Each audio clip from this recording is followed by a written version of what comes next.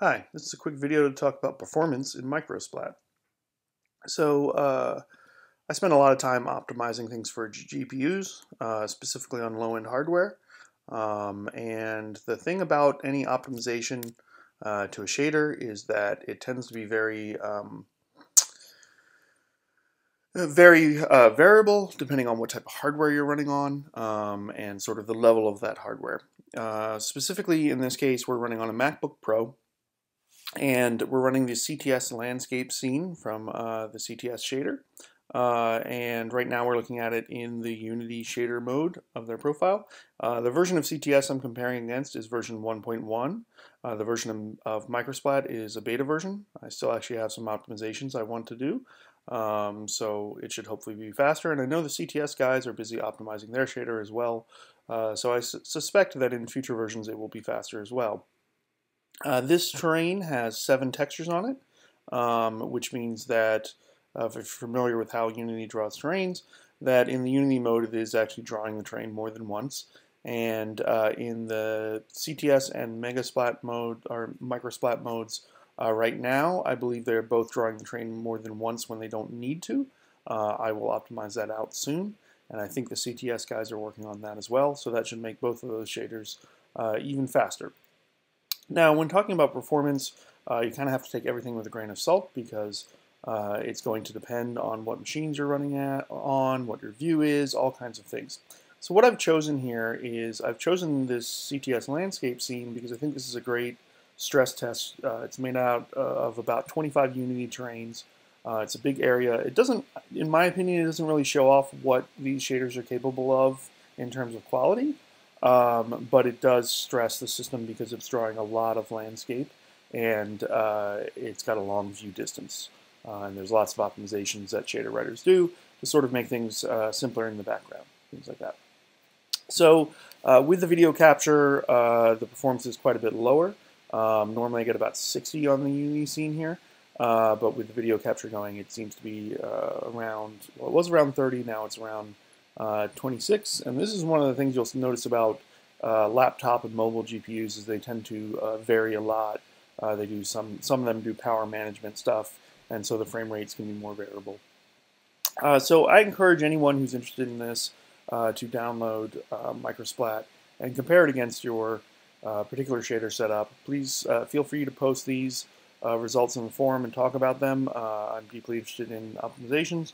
You will find that whether these optimizations matter or whether they, to your game, may vary on what type of hardware you're running on. If you're running on 1080s and you're running at 900 frames a second, then hey, it doesn't really matter how optimized the shader is because you're running way faster than your monitor will display anything. And you may find that different shaders are going to have different looks and there's things you prefer. There's a lot of reasons why you might trade performance for other features. And really, performance is a feature that every feature of a shader is trading off against, right? You turn on more features, you turn on more stuff, it's going to degrade your performance. So it's one of those things that it's highly dependent on your settings. But anyway, now that's behind us, let's start to compare these frame rates. So we can see that the Unity one is about 30 here. I'm going to switch over to the basic CTS profile.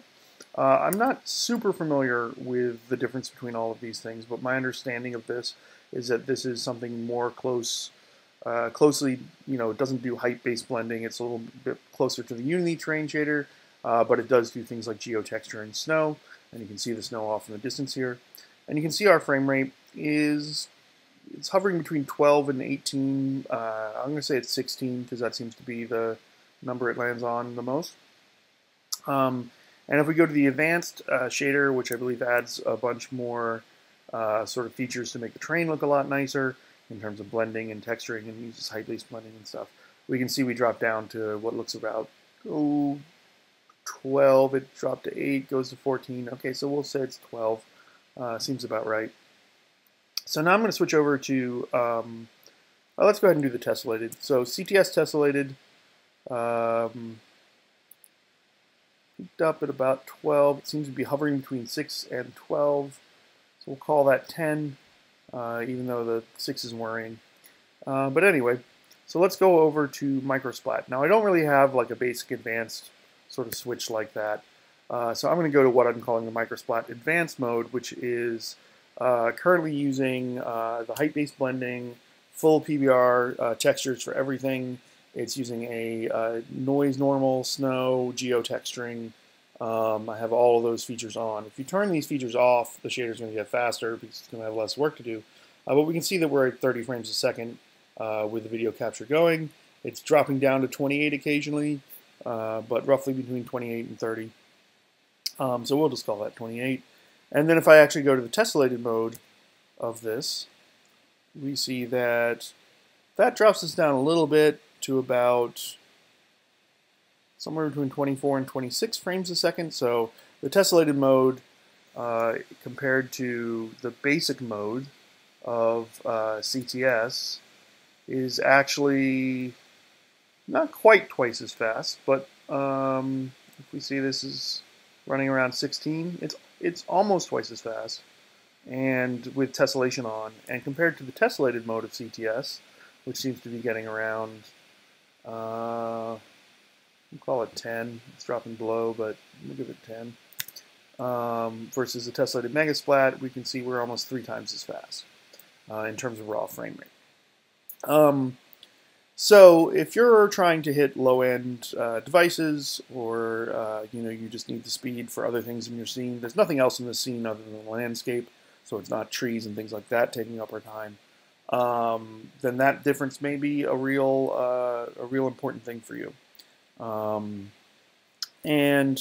I do have one other mode in here that I stuck in, which is basically just turning off all the fancy features, getting rid of geotexture and snow and stuff. And I called that MicroSplat Basic. You can see that's it's around 28 to 30 versus the Advanced, which seems to be about the same.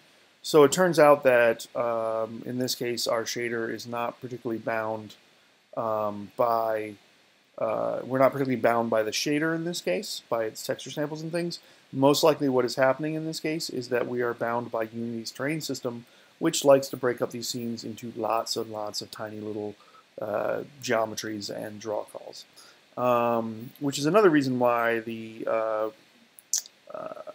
optimization that I eventually want to make to shut off the multiple pass drawing that Unity has hard-coded will probably yield a little bit of a performance increase here. So anyway, I suggest you don't take any of these results as gospel and try these on your hardware, on the devices you're going to be running on. And again, feel free to post your results and stuff in the forums, and we'll talk more about performance because it's a topic that I love talking about and love working on. And that's it for today. Thanks.